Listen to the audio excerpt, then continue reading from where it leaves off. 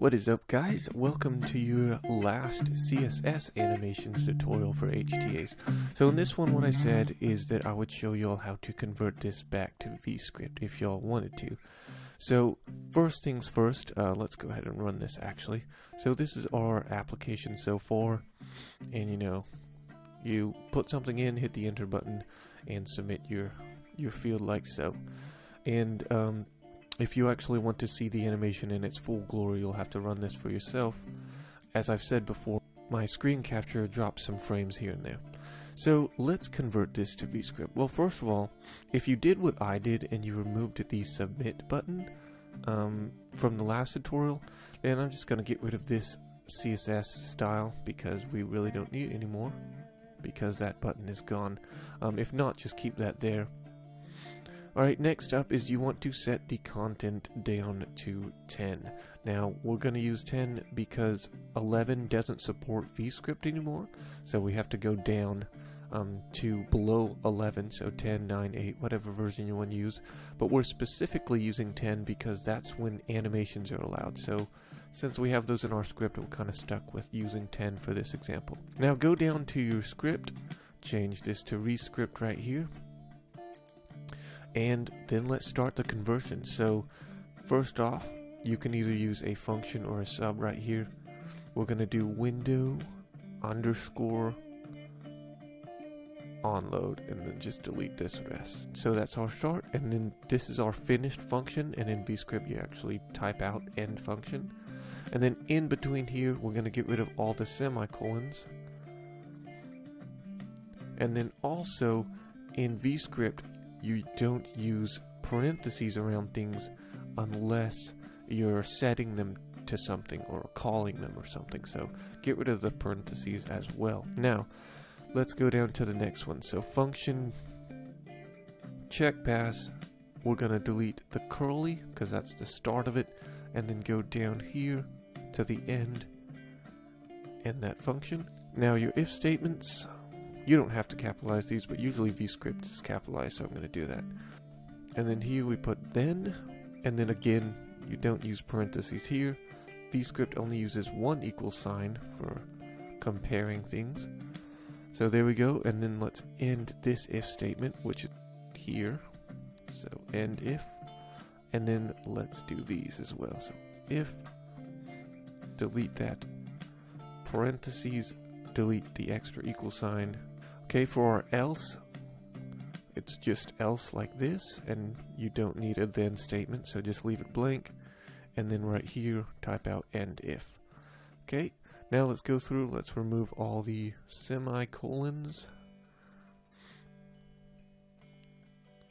There we go, and then let's also remove any extra parentheses. So around our set timeout functions, here, here, here, and there. Oops. And then also right here.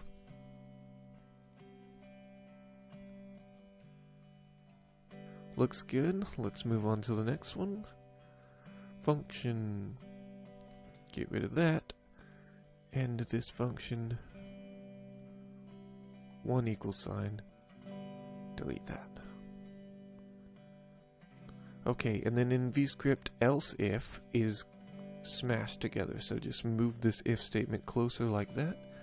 Again, no parentheses, no extra equal sign, and then we need to add then statements too. I forgot to put that up here, so put a then, smash that if statement to it, delete the extra equal sign, and delete these two and add a then.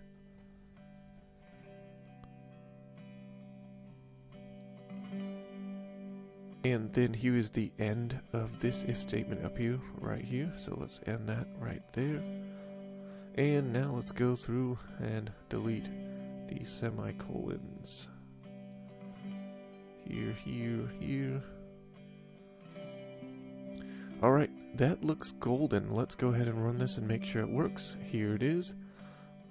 Do a bad one, works just correctly. Do the correct answer, and it works as well. So that's how to convert it to vscript. Couple things you should note before I leave y'all. Right here, okay.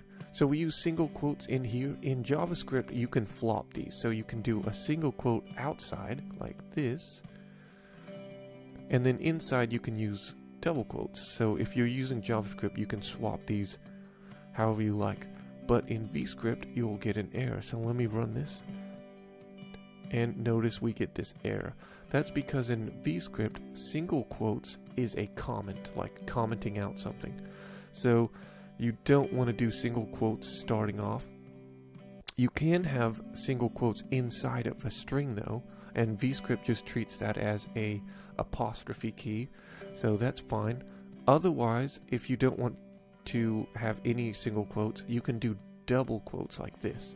And vScript converts double quotes inside of a string into single double quotes. So inside vScript, when it reads this, this will be converted to just one of these. So we can run this too, just so that you can see this. It still works just fine. So again, you can use single quotes if they're inside strings. If not, use double quotes if you don't want to use single quotes. One other thing is, obviously this wouldn't work for everything. So because our HTA application is very simple, this conversion was pretty flawless. But if we started to use JavaScript functions and stuff in here, like substring, getting or slicing or adding, making an array and all this stuff, then we'd have to go into more detail and find the vScript equivalent of that.